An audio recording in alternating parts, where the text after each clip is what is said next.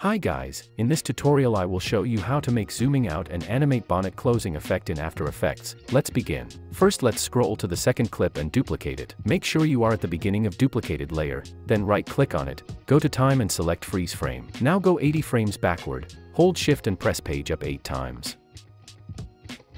Move duplicated layer there and then cut the ending of it.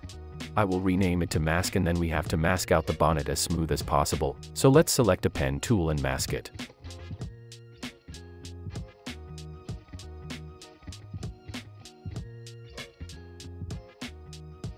Once you are done masking, duplicate the layer and rename top 1 to bonnet. Now toggle it off for a while, then select bottom mask layer and press M on a keyboard. Change mask mode to subtract to make the car visible with no bonnet on it. Now let's create new camera layer.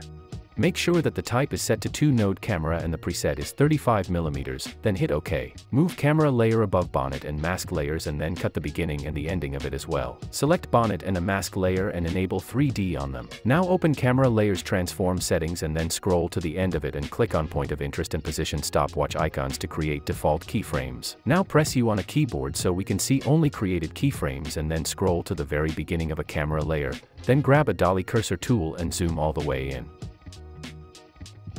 Now I will scroll forward a bit and then create a new keyframes there. Let's select all keyframes and then press F9 on a keyboard to ease them, then go to Graph Editor, right click here and select Edit Speed Graph and then make a smooth curve. Let's quickly check it. The zooming part is ready and now we can make a bonnet closing animation. Toggle on bonnet layer and then disable 3D on it, because we will need to correct an anchor point first. Make sure bonnet layer is selected and then double click on anchor point tool and move it like this. Now if we change the rotation, it will be affected from that point. We can now enable 3D on bonnet layer and then scroll where you want closing animation to begin from and then change X rotation to something like that. Now click on X rotation stopwatch icon and then scroll to the end of a bonnet layer, then right click on X rotation and select reset. Let's quickly check it. Looks nice, but now select both keyframes and press F9 on a keyboard, then go to Graph Editor and make a smooth curve.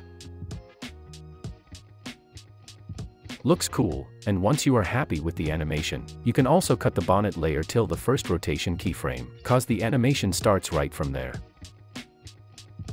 To make things smoother, enable motion blur on bonnet and a mask layer and then for a better results, we can add a shake effect. I will skip shakes part because I have made too much shake tutorials. Also I have made 16 unique shake presets that you can get from the link in description. Check how it looks like with my shake presets.